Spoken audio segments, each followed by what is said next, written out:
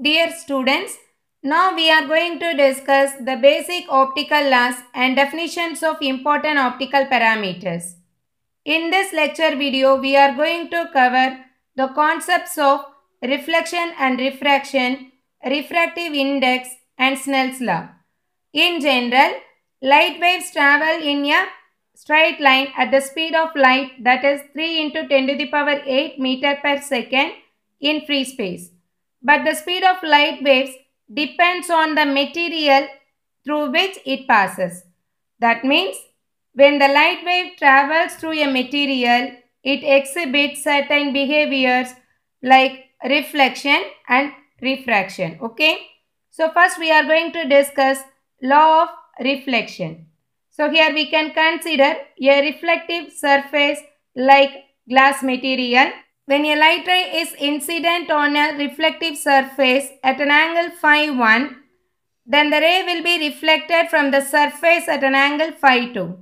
So here we can consider an imaginary normal, that is perpendicular line with respect to this surface. Okay. So here phi 1 is an angle at which the light ray incidents a surface with respect to this normal line. Here theta 1 is the angle of incidence with respect to this interface. Okay. Here phi 1 is called as angle of incidence. Phi 2 is the angle at which the light is reflected. Hence it is called as angle of reflection. Do you all understand this one? From this diagram, we can state the law of reflection, that is the angle of incidence is equal to angle of reflection. That is the first law. Okay. So here the law of reflection states that the angle of incidence is equal to what? Angle of reflection. Okay. The next one is refraction. Here we can consider two different media. Less dense medium as air, more dense medium as glass medium. Okay. So when the light ray is incident at the boundary interface between these two media, the wave is refracted. Refraction means bending of the light ray, that is, it is changing its direction at the boundary interface. So it occurs when the light ray passes from less dense medium to more dense medium. Do you all understand this one? So this is the refracted ray. Okay. The next one is refractive index.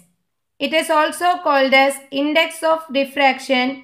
It is denoted as small n. It is the fundamental optical parameter of a material.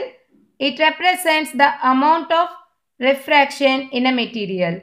So it can be defined as the ratio of speed of light in air to the speed of light in particular medium or material.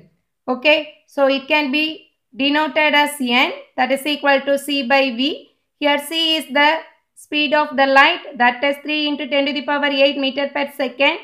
V is the speed of light in a given material. So here examples of refractive index for different materials. For air, its value is 1. For water, its value is 1.33. For glass fiber, its value is 1.5. For diamond, its value is 2 to 2.4. For silicon, 3.4. The next one is Snell's law. It is an important optical law which relates the angle of incidence and the angle of refraction between two media with different indexes. Here consider two media with different indexes. First medium is more dense medium, that is glass medium with refractive index N1. The second medium is less dense medium, that is air medium with refractive index N2. So from this N2 is always less than N1. Okay. Here the normal line, that is the perpendicular line with respect to this boundary interface. This is the boundary interface between these two media. When the light wave is propagating from more dense medium to this less dense medium, if it is incident at an angle phi 1 at the boundary interface, part of the wave is reflected in the same medium. The remainder is refracted in the second medium with the angle of refraction phi 2. So from this we come to know that this phi 2 is greater than this phi 1. That is, the angle of refraction is greater than this angle of incidence. Do you all understand this one? So it is related by using this Snell's law. So here n2 is less than n1, phi 2 is greater than phi 1. When n2 is less than n1, the refraction of the light ray at the interface is the result of the difference in the speed of light. Okay. So it is represented as n1 sin phi 1 is equal to n2 sin phi 2. From this we can get the relation sin phi 1 by sin phi 2 is equal to n2 by n1. So this is called as Snell's law. Okay. So here the sin phi 1 by sin phi 2 is equal to n2 by n1. It relates the angle of incidence and angle of refraction. So refracted wave is also known as transmitted wave at the interface of two different media.